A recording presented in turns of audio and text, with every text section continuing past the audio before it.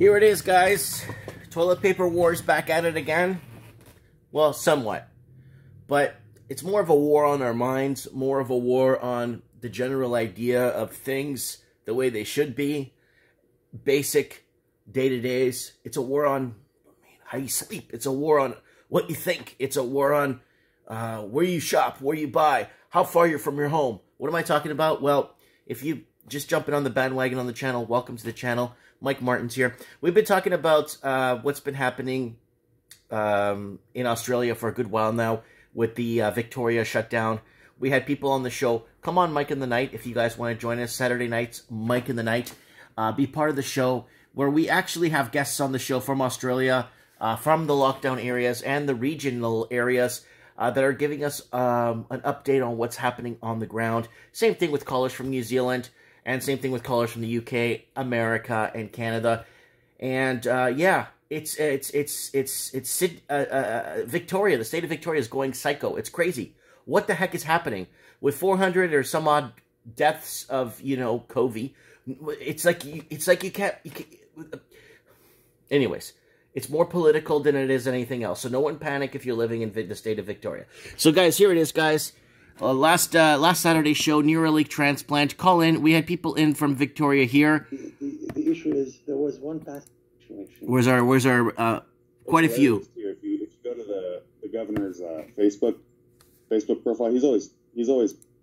Yeah, so we got callers from Australia. No, it's the opposite. They're going to put victims in jail if they... So victims are going to jail if they speak out. Guys, don't forget to check out Mike in the Night every Saturday night. Go to the channel. Sorry I'm doing such a big plug here, but it's important that we get more people on this show at night where we're live and people call in on Skype and be part of the transmission. Okay, well, what's happening here? Melbourne, Stage 4 restrictions and COVEY lockdown rules explained. Okay. This is from less than 8 hours ago. The Victorian Premier Daniel Andrews has announced the tough new Stage 4 COVEY restrictions for metropolitan Melbourne, including overnight curfew. Okay. Victoria Stage 3 rules, COVID restrictions state by state. Victoria COVEY map, full Australian COVID stats. I don't believe any of that. Sign up for Guardian Australian COVEY email. So, people... We've had, where I am, we've had COVEY back in first, second week of December, up until the third week of December. We had COVEY here in 2019. It came through like a tsunami. Really sick. And the second time I got it, I had to do my will because I thought I was a goner. I'm not kidding you. My wife had to go to the hospital like 3 times. They didn't know what we had. They had no idea. They couldn't test for what we had. And this whole town could testify and say, yeah, he's right. I was sick too. We were all sick.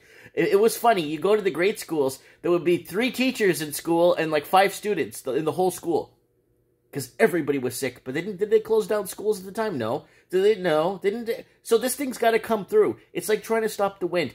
Keeping people and locking them in their homes isn't going to solve the issue. It's going to make things even worse. You're going to see the suicide rate go up, and you're going to see people with breathing issues because of this mask mandates that they have in Victoria. So do not sign up for this, guys. So here it is, guys. Stage 4 restrictions have been in effect across metropolitan Melbourne since Sunday, 2nd of August, will allow for 6 weeks. So this is from the 2nd of August, right? Now, let's move on down. When did the lockdown start? The Stage 4 restrictions covering metropolitan Melbourne began on the 2nd of August and will last for 6 weeks until 13th of September. Additional restrictions on businesses were announced on Monday, 3rd of August, on the most of them from 12:01 Thursday, 6th of August. Okay, when can I leave my house? You are only allowed to leave your house for 4 reasons: shopping, food, essential items, care and caregiving, daily exercise, and work. Employers must support you to work from home if you can work from home. Unlike Stage 3, there is now curfew on Melbourne residents between 8 p.m. and 5 in the morning. So let's go on here. How far can I travel from home? So it's 5 kilometers. We discussed this on the show, 5 kilometers. What are the rules for exercise? Exercise will be permitted for permitted reason to leave your house, but you will not be allowed to leave the metropolitan Melbourne to exercise. So you can't go into long bush walks. You can't leave get out to the outback or get out for a nice road trip and go out for a nice bike ride or a mountain bike ride for exercise. You can't do any of that stuff, right? So swimming pools, playgrounds shut down. What are the rules for wearing face masks? It's been mandatory for people in metropolitan Melbourne and Mitchell Shire to wear coverings in public since midnight Wednesday, 22nd. Okay. Is my municipality, suburb, or suburb included? And then you go into here. It tells you, it gives you the lockdown, the actual map over here.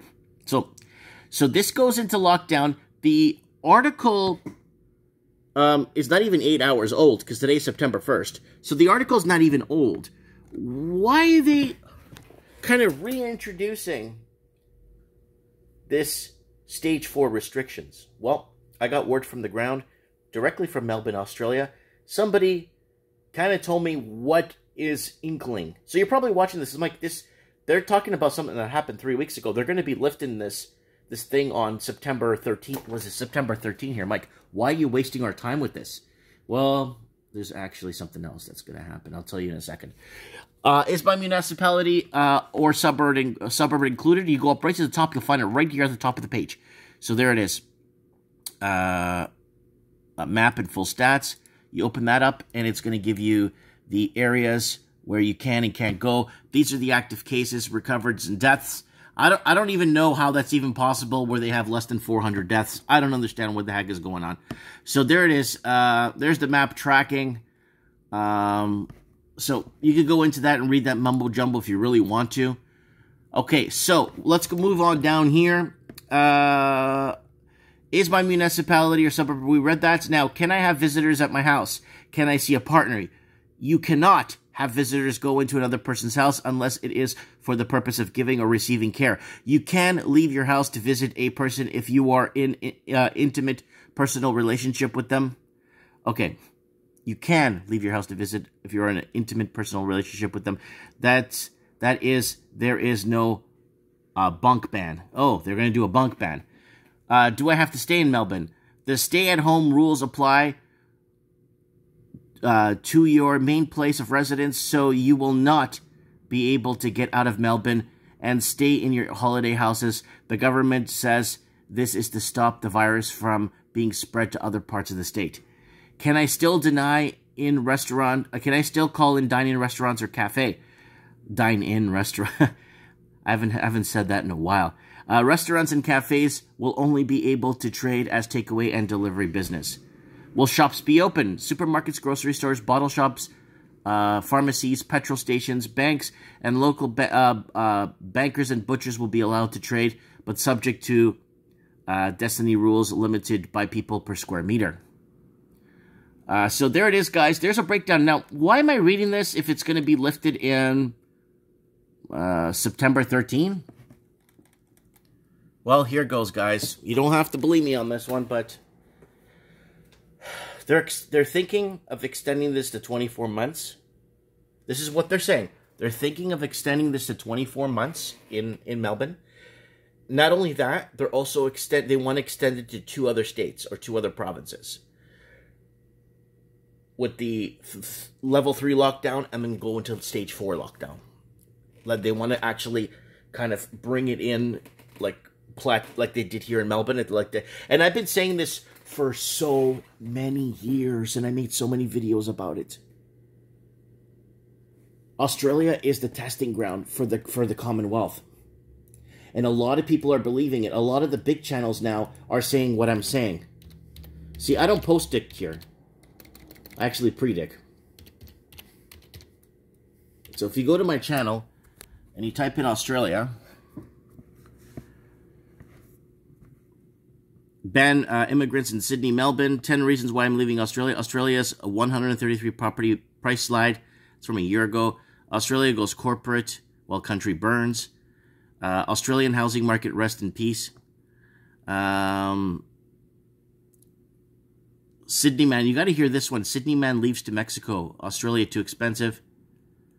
1 in 10 Australian dwellings are empty. Australia's housing market severely unaffordable. So then you go back, you got articles going back many years. There you go. Australian housing predictions. Wow, 2016 replay. This is actually from 4 years ago when I used to live in my old place. And there it is from 2016. I have the replay here. I actually have it still. I didn't take it down. But, so there it is. Look, even before COVID, look, 1 in 5 Australian household in mortgage stress. Wow. Way before. Housing crisis Australia, credit ratings under threat 3 years ago. Australia housing problem, I didn't miss out and crying now. Penal colony 1114 Australia. I call Australia penal colony 1114. 115 is New Zealand. 1113 is the UK. 1112 is Canada. And 1111 is the United States. So, depending on which penal colony you're in, there's different laws. First-time buyers return to Australia's housing market right there. So I've been doing this for a long time. And guys, I've been following the pattern of corporate sell-offs, housing sell-offs. How basically the government's, Australia's economy is based off of housing. Plain and simple. We're not going to argue this. So once they can't sell homes, that's why construction is a mandatory and essential business. Even in Canada. Canada, construction is essential. Because what are the Chinese investors going to buy if there's no properties to buy, right? So you got to keep that in mind. That's very important that you keep that in mind. And I kind of wanted to throw this out there because now you heard it here first. It's not post-diction, it's prediction. Join us on Mike in the Night, guys, when you get some time. It's like Sunday afternoon in Australia. I'll show you what it looks like. Set your reminders, guys, please. I really appreciate it. Set your reminders here. And join Trends in the Housing Market, where we talk about housing all over the Commonwealth. We're in our almost 300th episode. Don't forget to check out all these other shows and be part of it. Call in. We get so many good call-ins. I like the call-in from last week, too. She was really good. Send me a USA soybean. You know, like all these places, they hold us up to be clean and green and natural, but when you come down here, it's like, well, no, actually, it's not like that at all. It's expensive. It's hard to make a living, but you know, for a lot of people in the world, they think, oh, I'll go to New Zealand, it's safe. And so very overpriced, very expensive.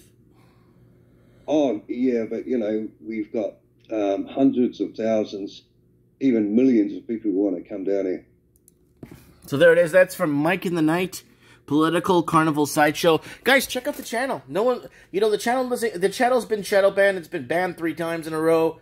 From uploading videos. So it is on YouTube's like We Don't Like You channel. You know what I'm saying? Everything's been backed up. Everything. All my videos have been backed up to go onto 5-6 different platforms if needs be. It doesn't matter. I just want to know what you guys think in the matter. If you're living in Australia. Now, don't worry if you're living in so they're going to go digital cash. They're going to go negative rates. They're going to start fixing the housing issue by going into negative rates. They go into negative rates. The people that borrow will be rewarded, and the people that save will be punished. It's happening in Europe, so don't think this is a pipe dream. Now, okay, hold on a second.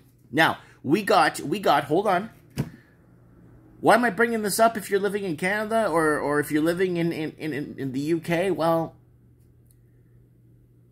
Canada especially, has this thing about following or trying to be the first on the platform on the world stage to set an example to the rest of the world on how open borders and all that stuff works. And that's what Canada's about. Canada's about showing the rest of the world how, yeah, and the thing is, we keep fleeing to America. Why do you think Canada closed the borders to the United States? There's too many Canadians leaving. There's about 35 million Canadians living in America since 1974.